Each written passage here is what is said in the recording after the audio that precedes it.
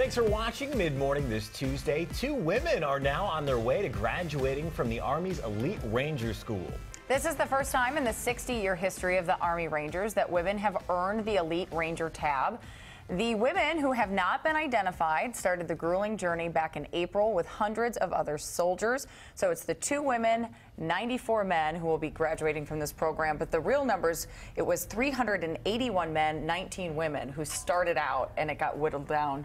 So obviously a much larger pool of men, And 25% of them and about 10% of the women. Susan Elizabeth, these women are in incredible condition to be able to do that. To pass this program, they had to do 49 push-ups and 59 sit-ups, and then they have to be able to do a 5-mile run in 40 minutes, and that's just kind of the start of the list of qualifications. It is, and I talked to you guys about this earlier, but I covered Fort Benning, and that's where the Rangers train. I was around those people, I heard their stories, and there would be times for a week at a time in the middle of February with like 20-degree temperatures.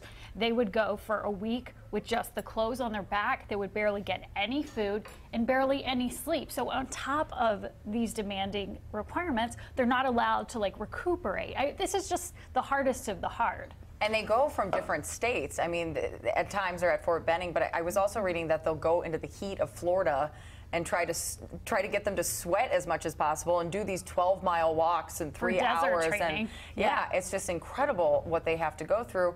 Again, when we looked at the numbers, way more men started out in this. It is still a men's profession in a lot of ways. It really is. Only 15% of the military is made up by women, specifically in the Army. And I lived also in a military town in Norfolk, Virginia. A lot of members of the Navy living there. And I think privately, a lot of men in the military are against this. Publicly, they will say that they are for it, but privately, they're against it. There are some op-ed pieces that have come out even today where a couple of male soldiers said, hey, I know these women aren't going to be able to continue on, but I wish that they would. We're at a spot now that if they could complete the training and they were able to do this, let's let them continue. That's an important point you make. Unlike the 94 men that graduated, those 2 women aren't able to join the 75th Ranger Regiment.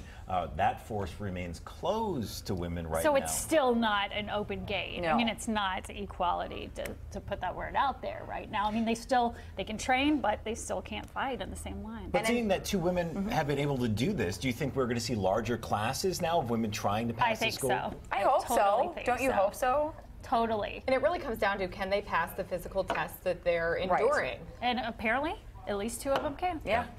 All right, well, here is